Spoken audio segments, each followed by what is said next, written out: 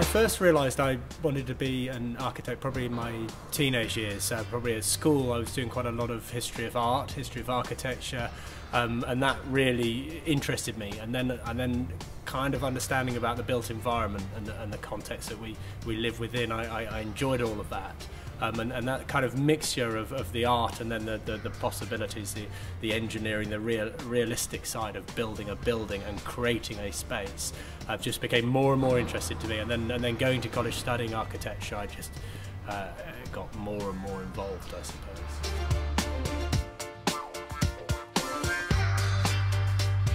I think Victoria is very diverse, very rich, quite transient at times, and I think that allows a certain freedom in terms of the architecture. But you're looking at you're looking at Victorian stuff. You're looking at 70s buildings like the one we're in today. You're looking at brand new buildings being built all around us as key parts of Victoria. That's quite rare in central London.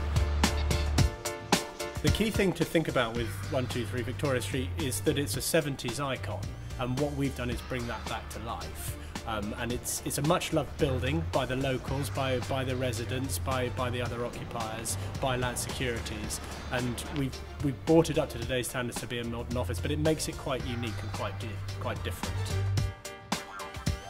In Victoria, I quite like the Goring Hotel, sneaking in there, and they're very welcoming. It's a lovely place, snuck round the back, but I'm very famous, but it's very welcoming and amazing service. Those sort of gems in and around are really wonderful.